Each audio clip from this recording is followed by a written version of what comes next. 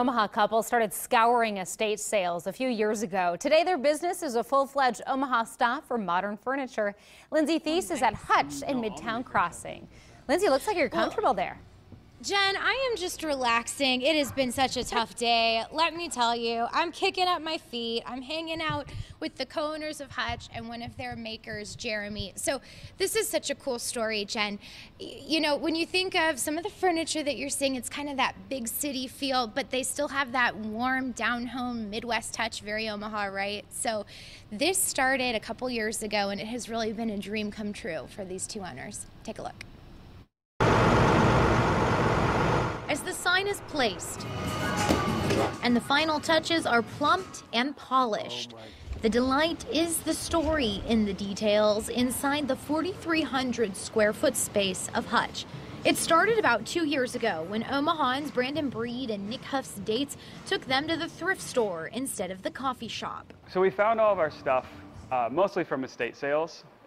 So Thursday through Saturday, getting up at like 4 to 5 a.m. to be the first person in line to, rush to that piece of furniture that you saw. And the two, with a passion for pops of color, clean lines, and a minimalist look, found themselves buying more modern furniture than they needed. As a hobby, the two began selling online. Then in June 2013, a small store in the old market. A few months later, a bigger space, but still a modest 900 square feet in Midtown Crossing. Like, we Googled modern furniture Omaha, and if you do that, the first thing that pops up is this website that's dedicated to people taking car trips down to IKEA and picking up furniture and bringing it back. The two thought it was time to skip the trip somewhere else and bring that style here. His name is Peter Kales, and his business is called Measure Cut Cut, and he makes these all from hand. They're wooden and ceramic hot air balloons. This new space is 4 times the size of their old one. And mirroring to the local community that has supported them throughout the 2 years, they're featuring about 20 different Omaha entrepreneurs. Her name is Kira Nam Green.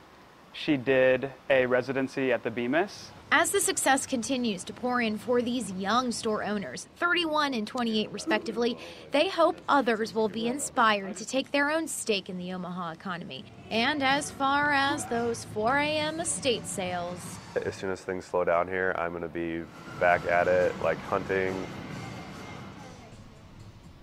And back out here live at Hutch in Midtown Crossing, I'm here with Jeremy. You are one of the local makers and the local artisans that they feature here. And I love this. We're sitting in the living room, and I was putting my feet up earlier on this beautiful table that you designed.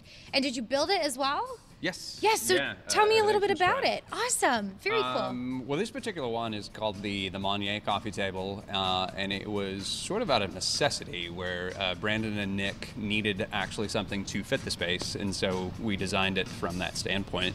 Is this concrete too? This looks like concrete. It is concrete. It's just, it's actually regular run-of-the-mill Home Depot concrete. Great, so heavy duty. I'm glad I can put my feet up. You absolutely can. And I'm seeing behind us here too, is this a console? Tell me about this piece that we're looking at. This is a television console, which was actually also done as a collaboration with these guys. The three of us got together as a need. They felt like they needed a television console in the store, and so this is really what the three of us came up with, and I implemented it. Wonderful. It's so cool. I love that this is what I want to see, and we're sitting here, guys. We're going to have more coming up later on the show in at Hutch too. Jen, Jim, we're going to send it back to you. All right, Lindsay, very cool. We appreciate it. Ceramic hot air balloons. Don't you think it'd look good in your office? I think you should get those. Kind of highlight just a few of those. It's a little bit of a weather theme. Yeah, it does.